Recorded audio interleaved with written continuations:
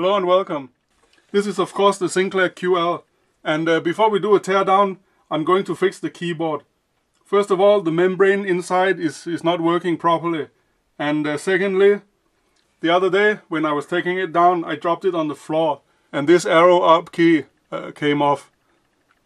So I'm going to fix the keyboard, and then we'll try and do a teardown and finally play around with it a little bit, because this is actually quite a nice little machine. This machine has a lot of grooves, and yeah.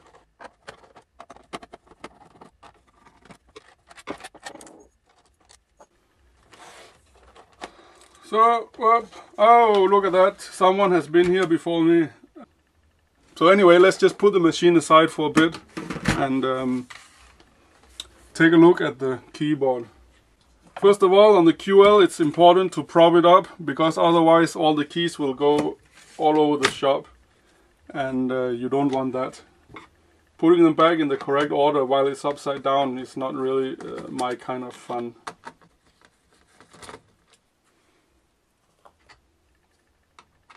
So you can see the wires here from the membrane, and it's basically the same construction as the Sinclair Spectrum Plus keyboard, but the membrane,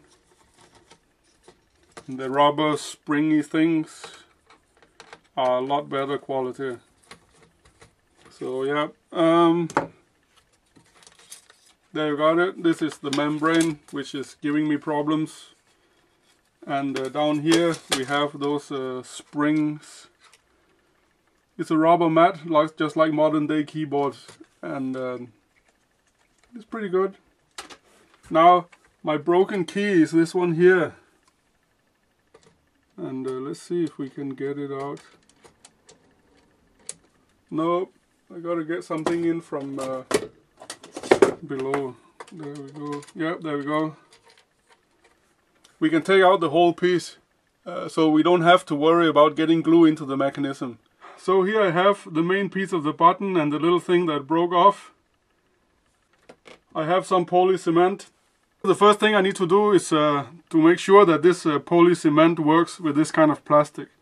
So the first thing I do is just put a small dot of glue, whoops, inside there, where it doesn't do any harm, and see whether it will actually bind to this plastic. So let's just wait for it to dry. It looks a little bit to me as if it's still not set. And yeah, unfortunately it didn't work. And that's the problem when you buy an old computer on eBay where the button is broken off. They always say, oh, this just needs a bit of glue, and then you're done. But it's actually quite difficult to gluing this together. Yeah, so I have to go downstairs to try and find another kind of glue. I found somewhere on Google, and they said CA would be the correct glue. So let's just give it a go. Just put a little bit on the tip of scalpel. Okay, there we go. This is the thick one, this is a gel. It also comes in a liquid form. I think the gel one is better here, unless you want to put it on with a brush. And we'll try to put it on here. Yeah, that went well, almost. And I think it goes in this way.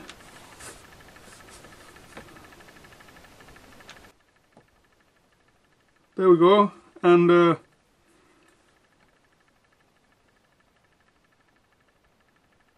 it actually feels like it's gonna stick. So I let it sit here for at least 10 seconds, and that's it. Yeah, what do you know? I was looking for my QL stuff so I could connect it to my monitor and we could take a look. And I found, of course, my replacement membrane. But look at this. I didn't even remember I had these. And if I can get in the bag, look at that. A whole box full of these plastic things for the keyboard. So I've been gluing and gluing in vain. But anyway, now you've seen me do it. I guess that is cool enough. First, I like to say that the super glue worked great, and I have one that is fixed here. But since I have a new one, I'm of course going to use that instead. So it's very easy. You just put it into the hole here and cover it with a rubber thing, and yeah, it should align nicely, the new one, and it kind of does. Yes, good. And I just put it in.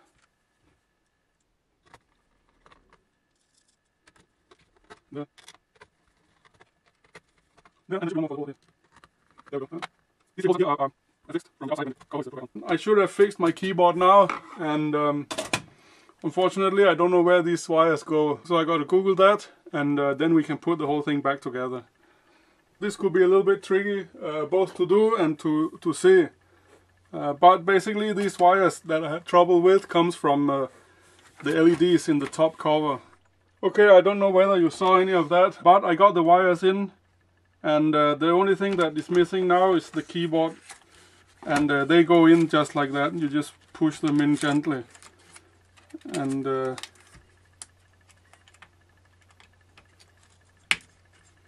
that's it. I should have a working QL keyboard now, and my up arrow key is fixed. Yep, that's all it's going. And the screw back together.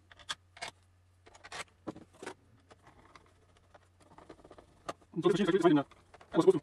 So the machine was actually designed and supposed to come on sale free, but it didn't really happen. And yeah, how far Sinclair, the PC was taking this by phone. And we see the keyboard is now working.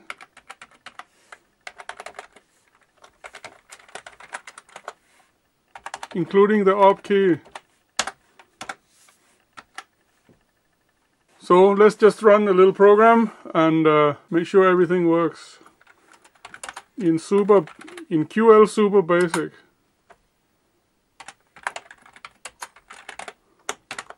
And this keyboard is actually not bad.